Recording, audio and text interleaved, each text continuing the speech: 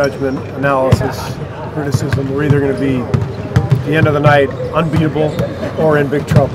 You know? But we know the drill. When a guy comes to a new team, it takes time for him to get comfortable with his teammates. And when a guy's coming off an injury, it takes time to really get your rhythm. So that's the biggest thing we're looking at, is just trying to ease him back in, give him some confidence, and find a comfort zone early on, and then over the coming weeks, he'll find his rhythm. So with the job he's done, the work he's done to get back, what do you hope this day and what do you hope this game is for him? I just want him to enjoy being back out on the floor more than anything. You know, it's easy to get caught up in everything other than what really matters, which is a player in the prime of his career having a really big injury and now trying to come back from it.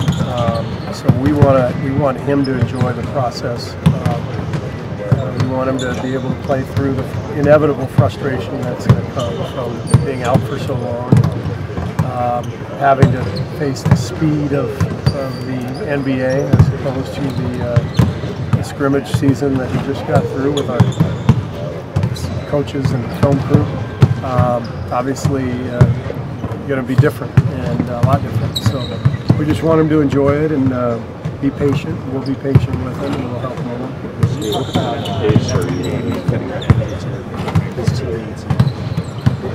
Are there challenges for you in terms of helping manage personalities and egos and keeping everybody on the same page? Well, that's the whole job. No matter what team you're coaching, that's what coaching is about, managing 15 players. I like Premier League soccer, they call the coaches managers. I'd like to, from now on, I would like to be known as a manager, if you guys don't mind. Everyone calls me a coach. I'm a manager. So it's all part of it, and obviously it takes on even greater significance when you're talking about this situation with an all-star player, the best players really joining our team, coming off an injury. So yes, managing is the biggest thing. Have you scripted your minutes for DeMarcus tonight and like patterns or how? Yeah, I told you he'll start. I told you guys he'll play short bursts. I don't know how many short bursts. We'll just try to get him comfortable and keep our team flowing at the same time, if that's possible, and see how it plays out. I was thinking to start the second and fourth quarter. I'm not telling you that. What are your kind of initial thoughts on what the pace will be like when he's on board to start out? I'm pretty sure our guys aren't going to slow down. We're still going to throw the ball ahead. I envision DeMarcus trailing the play and Draymond getting out and getting to the block, and DeMarcus is an excellent three-point shooter. So if we can throw it ahead and score like we do a lot, that's exactly what we're going to do. If we throw it ahead and nothing's there, then we've got a guy who can shoot threes and run, screen and roll, pick and pop. So there's a lot of options, but we're not going to slow things down. Where do you think your team is compared to the last time you played the Clippers in this building? We're light years ahead.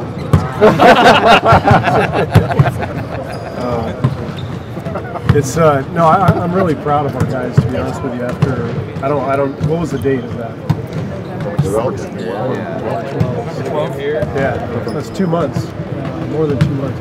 I'm really proud of how far we've come, of how our guys have gotten to this point, playing at a high level. We're playing through frustration, we're playing through adversity. The other night was a great example of that. Against the Pelicans, we had a lot of chances to kind of just say, all right, it's a back-to-back coming off the Denver game. These guys are on fire. Move on to the next one. And they fought and scrapped. And I think it's indicative of where we are as a team, emotionally, spiritually. We're in a really good place. So very, very proud of the group for pulling together. Draymond mentioned to one of my writers that DeMarcus had played a role in sort of diffusing what was going on between him and Kevin that night. Do you remember saying anything that effect? No, I wasn't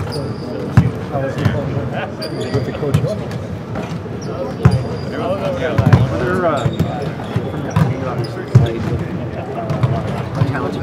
personalities? Are there things that you can remember from your playing time that help you with the managing part?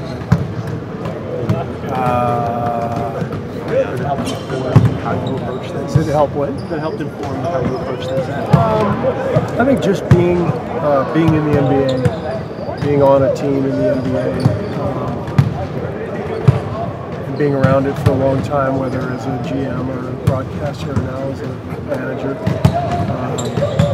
I think you just get a feel for the daily ritual, the ups and downs of the season, the marathon that the season represents, and how many emotional swings there are. And every team goes through it. Clippers have had a great season. They're playing at a high level, and all of a sudden they lost 4 in a row. So it's their time where they've got to dig themselves out of a little bit of a hole. Every team, all 30 teams go through this.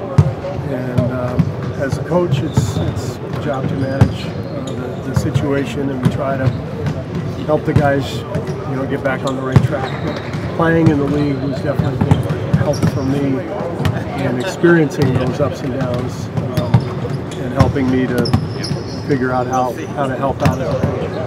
In what ways will having Marcus be able to benefit Moon and Draymond and just the other bigs? Well, we'll have more fouls to offer. We'll have more matchups to offer.